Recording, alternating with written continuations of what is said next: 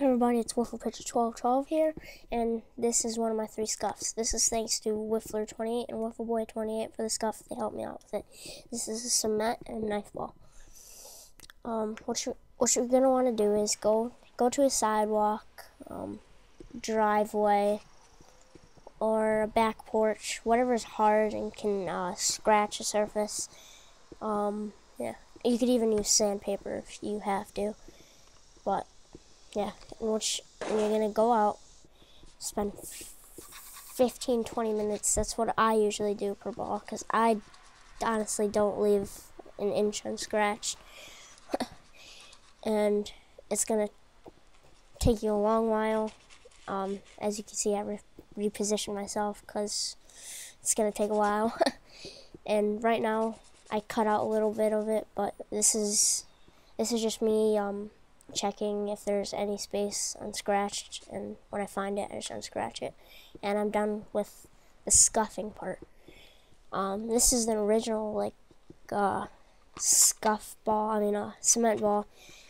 You could just stop here. This is what beginners use, because I used to use this when I first started whiffling, but you could get more advanced with it and either use a screw or a knife.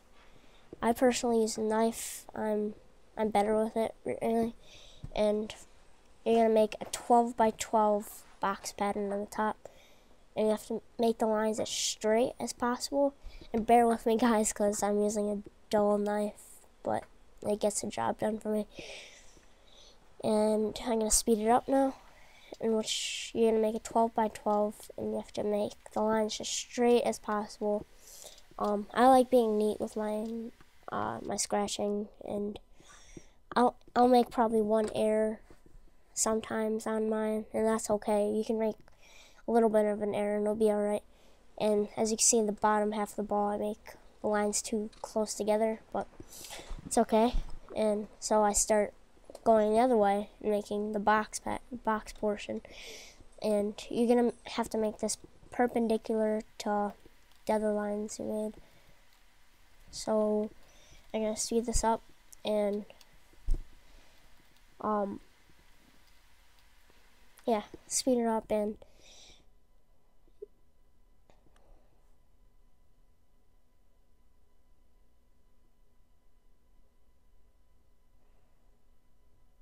okay, now I'm done. Now you can see I have a 12x12 box pattern on top.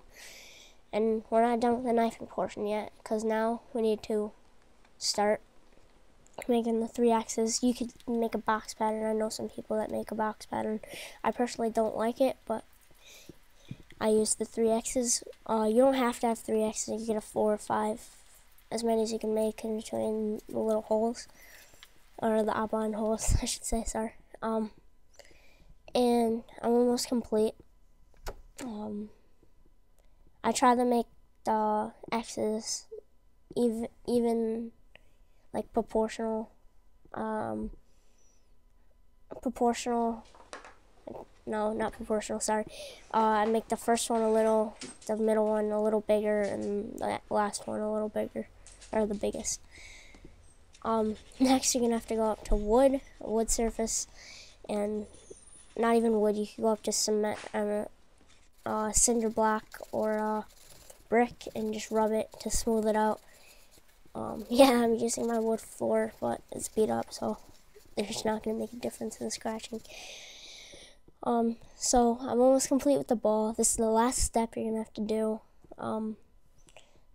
Yeah, this is the last thing you're going to have to do. This pitch, it's good for every pitch. You could get everything out of this. And message me or Wiffler28 on the scuff. Alright, see you guys.